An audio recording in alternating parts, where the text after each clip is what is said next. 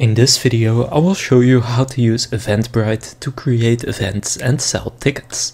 So if you have something that you want to sell tickets for or just create an event for, in this video you will learn how you can do that using Eventbrite. So first just go to eventbrite.com and then click Create Events here in the top right. After doing that, you want to go and click on Get Started for free.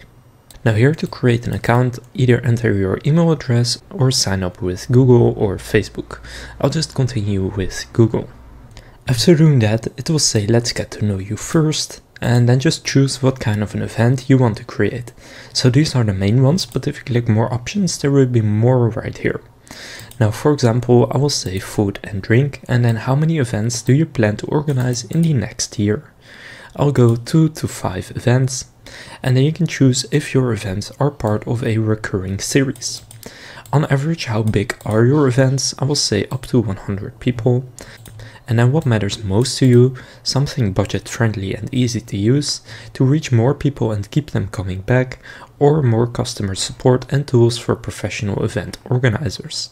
I'll take the first option and then go and click continue. Now here there are two options. You can either start with creating your first event or you can discover Eventbrite. I'm just going to get right into building an event, so click build event if you want to do the same. Then here write a title for your event. Then when does your event start and end? So first the starting date right here and then the start time. For example at 11:30, and then the end time, let's say for this one it's at 7 p.m. Then where is it located? So it can be a venue, an online event, or to be announced. I'll just go online event, but if you have venue, you can just enter the location right there. After doing that, it will say how much do you want to charge for tickets. You can set it to your tickets are free if you'd like to, but for example, I will set this to $15. Then what is the capacity of your event? So how many tickets are you willing to sell? For example, I'll go with 150. Then click create event in the bottom right, and now you have created your first event. Now I'll show you how you can actually sell tickets and what happens when you do sell tickets. So now you can see it has created this page for you, and this is the event page. So you can see general admission now is $17.85, and that is because there is a $2.85 fee from Eventbrite. But now people can choose how many tickets they want to buy, and then they can actually go and check out right here. But you can see I haven't yet published it, so I'll show you how you can do that as well. But just make sure this is all correct, and you can still click edit event if you want. And then now what you can also do is change the image right here. So if you click delete right here, you can then upload your own image. For example, I'll just upload a thumbnail right here and then click save. And then that will be the image for your event. Now here you can also add a URL to a video, for example from a previous event. You can then choose what text you want to write. So you can just click on it and then do the title and summary. Then you have an overview, FAQs right here, you can add those as well. And you can add more sections if you want. So there's an agenda right there. So after you're done, go and click on save, and now I'll just close this, and now the publishing part. So click publish in the left right there, and now here just make sure everything is correct again, and if it is, just go and click on publish now. You can also set your refund policy right here, but just publish it once you are done.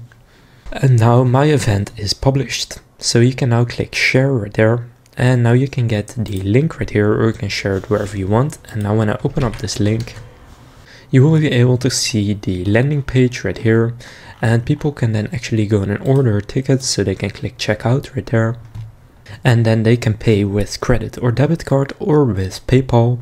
And once they do order this ticket, then you will be able to see that in your account by clicking in the top right on your email address and then click manage my events. Then here you can see all of your events, and you can see how many you have sold, how much it has earned, and if you click on it, you will be able to make any changes that you want, and you will have a dashboard with an overview of all the payments and stuff like that. Now if you click on the edit icon here next to the event link, you can even change the event link to whatever you want. Now one more important thing to do is in the left here, click on the bank icon, and once you do that, you need to verify the payments. So here you need to set up your organization profile. So enter your country of residence, your details right here, then accept the latest version and click save and continue. So just gonna set this up so that you then can actually get paid. Now Eventbrite also helps you market your event. So if you click marketing right here, you can see you can also market your event from here. So this is the event I've created. Now you can share it on social media. You can add it to Facebook. You can send an event announcement, or you can even promote your event on Eventbrite. So if you choose this one, for example, you want to just click on it and then click let's go. And now you can just show it on the actual Eventbrite website. So set an objective, increase awareness or drive traffic. And then here you can build your ad. So when do you want it to start and end? And what is your daily budget? Then the target location, you probably want it to be pretty close to you. For example, I'll just do this. And then here you need to add your payment method. And then you have launched a campaign on Eventbrite. Now there are also other ways to do this. For example, again, in the marketing section, you can share it on social, Facebook and stuff like that. Now in the reporting, you can also see general reporting if you have multiple events. So then you can see your orders for all of them and stuff like that. In your order section here, you can see specific orders. So you can see the buyer info, you can resend tickets and process refunds from within here. Then from the event section here, again, you can see your own events. Now if you go organization settings right here, you can then here also choose your settings. So you have the ticket fees right here, which is usually 3.7% plus $1.79 per ticket, and then payment processing is 2.9% per order. Now in the plan management, you can also choose to get one of their paid plans. So they have the pro plans right here, and then you can send more marketing emails.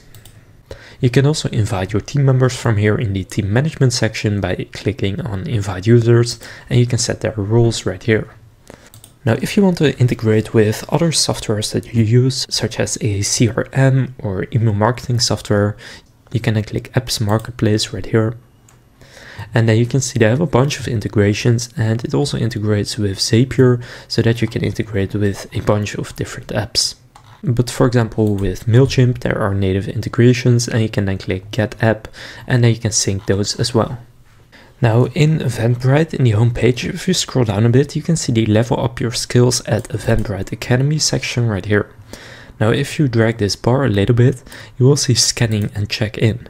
I recommend following this course because this course will teach you how to use the Eventbrite Organizer app to scan tickets and check in attendees for your event. So of course you want to check if somebody actually bought the tickets. So you can see that right here, there are some guides. So now you know how you can use Eventbrite to sell tickets and create events. If this Eventbrite tutorial was helpful, please consider leaving a like and subscribing to my channel. With that being said, I will see you in the next video.